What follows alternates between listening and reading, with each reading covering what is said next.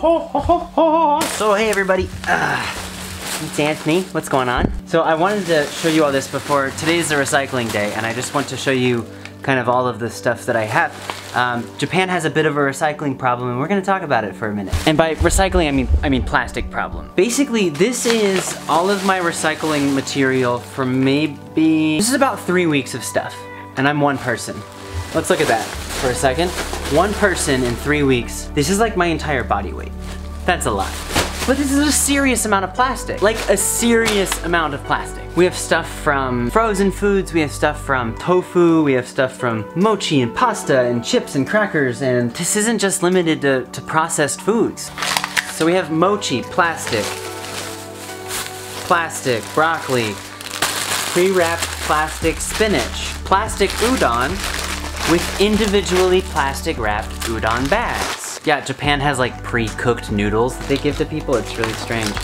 Here we go, tomatoes in plastic, I don't understand. Tofu, plastic wrapped in a plastic container. Apples, wrapped in plastic.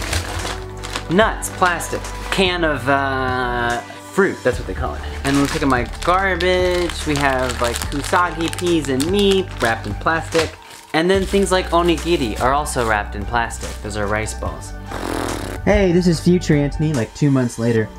This is actually more, so like they don't ask you, they just put this stuff in bag. More plastic, tomatoes in different types of plastic, pre-wrapped plastic. And this is actually more like what the broccoli normally looks like. It already comes like wrapped in plastic. The other one was actually kind of rare. This is what you have to buy normally, at least where I am. And there's really only one reason why I'm not super upset about all their plastic use, and that's kind of the seriousness in which they handle all of their recycling. If they weren't so militant, most of this stuff would probably be thrown in a garbage can, and that really wouldn't be acceptable. Let me show you what I mean. This is future Antony. This is like late June. Oh, my camera's falling. Late June Antony here. This is just 2 more bags of plastic. This was a couple weeks worth. This actually has my peanut butter containers. If you see that, my peanut butter jar containers. Cleaned and polished. And then this is plastic bottles. I've recently stopped buying plastic bottles because I realized how ridiculous it was. I was mostly buying like tea and sometimes water on my way to work because I don't have a reusable water. I have a reusable water bottle, I have a couple, but it's stupid and I should stop buying them. But if you do notice, all of these bottles are stripped, their caps are off and the wrappers are taken off, and those go in the regular recycling. So this is like super strict, like there is a protocol for this. They will get mad at you if you do not recycle these bottles correctly. And then cans. This is all fruit cans because fruit's expensive here and cans are cheaper and fruit's good for you, and I like fruit. Those are all cleaned as well, so they're strict about cans. And then this is all glass. Clean glass. I think these are like jelly and pasta, but like, I don't eat that much, but this is like my whole time here, like in one bag. So point is they're strict, okay? It's now like future Antony. We're gonna go to the store and we're gonna look at all of the animal, this isn't a vegan video. Plastic stuff. Come on! Their apples are wrapped in plastic.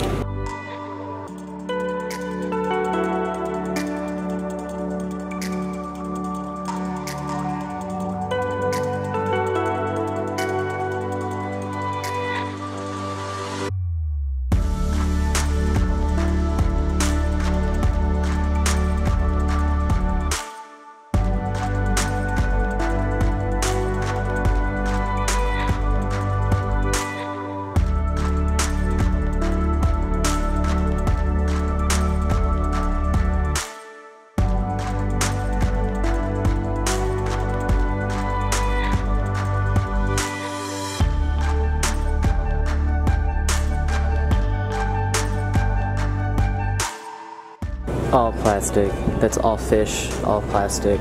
It's potato jelly in plastic. All of the meat is plastic. This entire aisle is like sauce in plastic.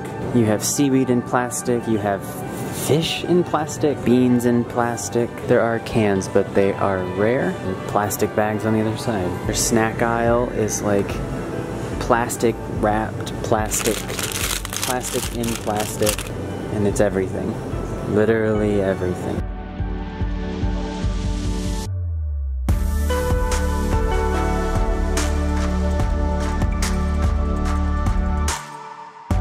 Mochi in plastic.